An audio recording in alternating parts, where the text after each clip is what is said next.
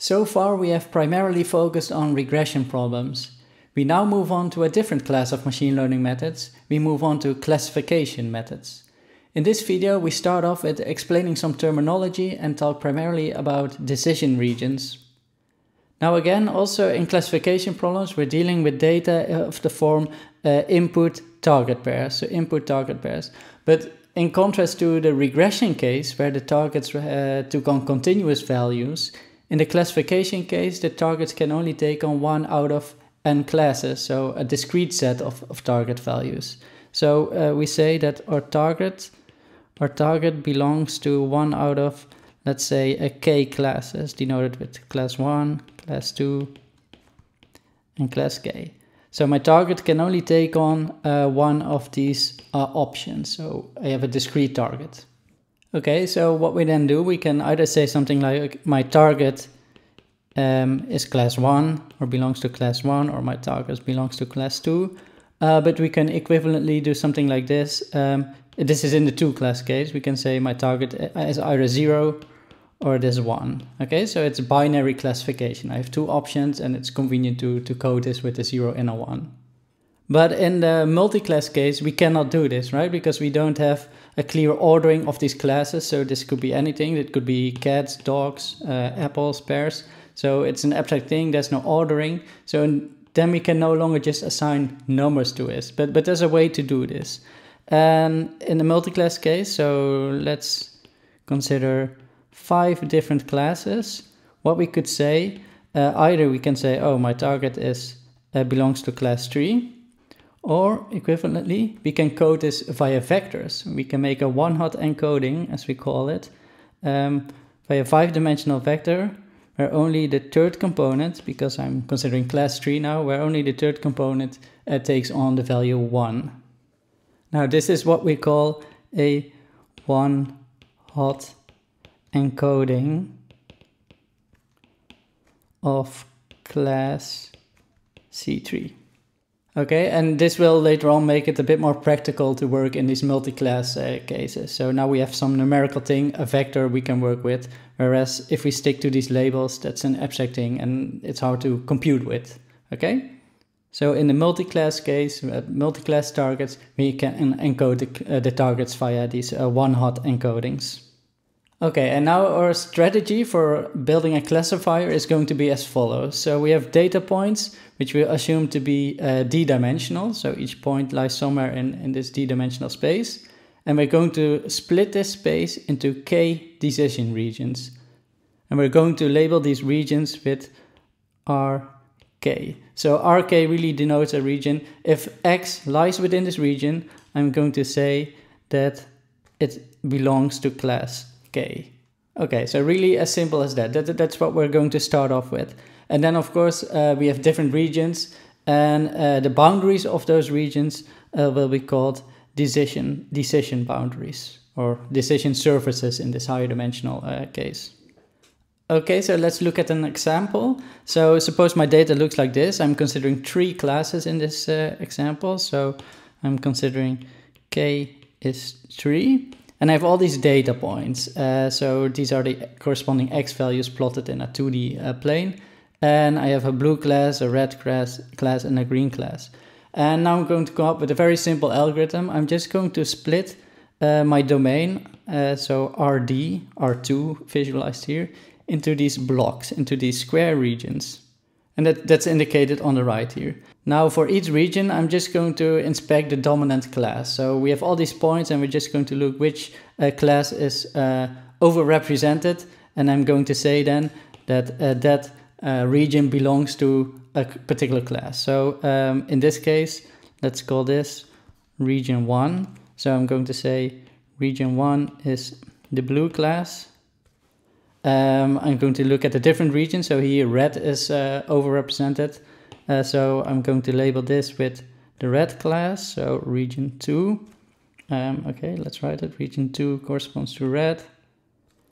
And then we have the green class. So in these regions, the green points dominate. So I also have a green class.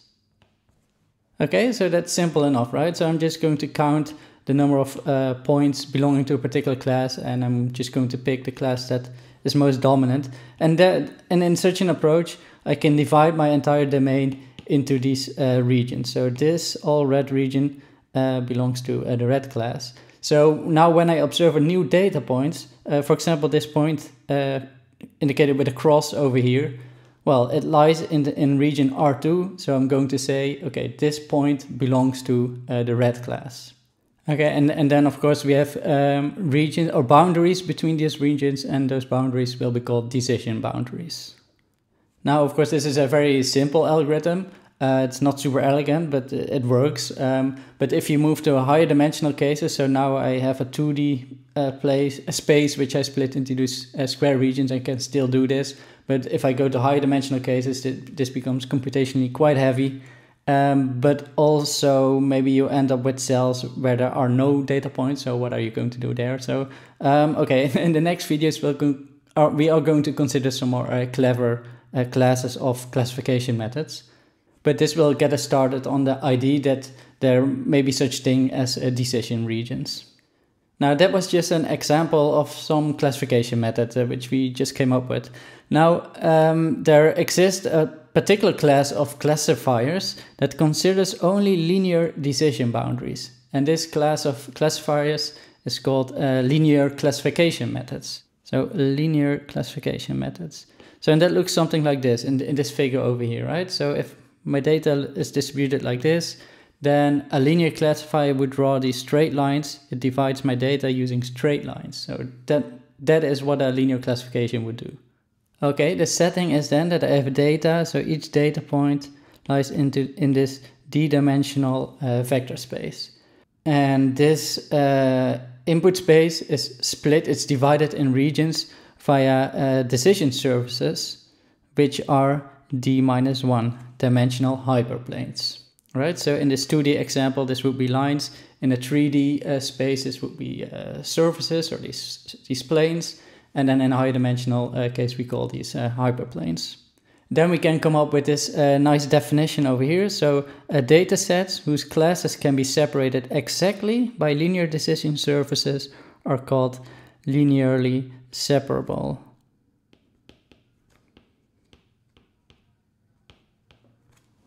Okay, so if we inspect this left figure here, so all the points can be perfectly separated via these linear decision boundaries. So this data set is a linearly separable data set. Whereas this data set, where we have points scattered all over the place, there's no way we can draw a linear decision boundary that perfectly separates the data. So this is an example of a data set which is not linearly separable. Okay, so these are some definitions which I think are important to remember because we will encounter them throughout the upcoming videos. But now let's take a closer look at what we can do with these linear classifiers, with these linear decision boundaries. Now, what if we have the case of multiple classes? So k is larger than 2. So I'm considering in this example 3 particular classes. Now, a thing that we could do in the k is 2 for 2 classes, we could just work with one classifier, right? That just determines when my target is C1 or it is C2. So it's a binary classification. But now what I can do in the multiple classes case, I could, for example, work with k-1 classifiers in a one versus the rest approach.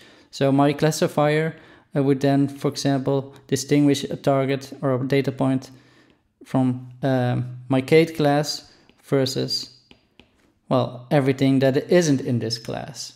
So I'm just going to develop a classifier that is able to recognize when a point is in the class it's trained for versus everything else. Okay, this is interesting. We can build some algorithms around this, but we are likely to encounter some problems, and that is illustrated in this figure over here. So remember, each classifier splits the whole data set into decision regions. And now consider, for example, this region over here. So I have my classifier for class 1 versus the rest. Well, this classifier says, okay, this is class 1 and this isn't in class 1. Okay, clear? So this is at least not region 1. The same for this classifier for class 2 versus the rest. This region isn't in class 2. Okay, so then it's safe to assume that this belongs to then the third class. Okay, same here for this entire region. Classifier 1 says this is everything on this line is belonging to class 1. Classifier 2 says, okay, this entire region belongs to class 2, but this, I don't know, it's at least not class 2, so we're safe in this region. We can say then that this is region 1, because there's no conflict in whatever the classifiers say, and the same actually for this region. But what about this region? So here we have one classifier that says, okay, this belongs to class 1, that's namely my class 1 versus the rest classifier, but also my classifier class 2 versus the rest classifier also says that this belongs to class 2. So what is it? We cannot rely on a majority vote here. Okay, so with this, let's say, relatively naive approach to classification, we are bound to run into problems. We can try different things, of course. We can, for example, also build a bunch of 1 versus 1 classifier, meaning that I have a classifier, let's for every pair of classes that takes an input x and basically says, okay, my target belongs either to class CI or it belongs to class CJ. So it's going to compare two classes and basically it's going to say the most likely one. And then once we have these classifiers, we're going to do predictions via a majority vote. So in this case, for example, we have a C1 versus C2 classifier. So it says this region belongs to region 1. We have here a C1 versus C3 classifier. It says this region belongs to region 1 or to class 1. Okay, so we're safe to say that this entire part belongs to region 1 because also here, for example, we have a C2 versus C3 classifier. So we have one classifier that says everything on this side belongs to class 3, but then I have two classifiers that say, okay, this region belongs to class 1. So we have a majority vote that says this belongs to region 1 or to class 1.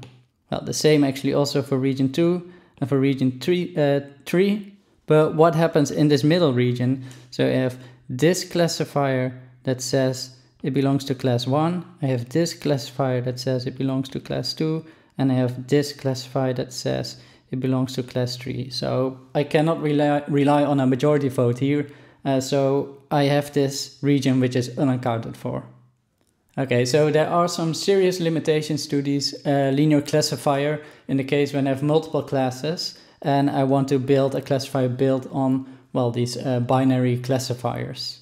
Now, in the upcoming videos, we're going to propose a solution to this. And the solution really is just make one classifier that is able to distinguish between k classes at once. And that's what we're going to discuss in the upcoming videos.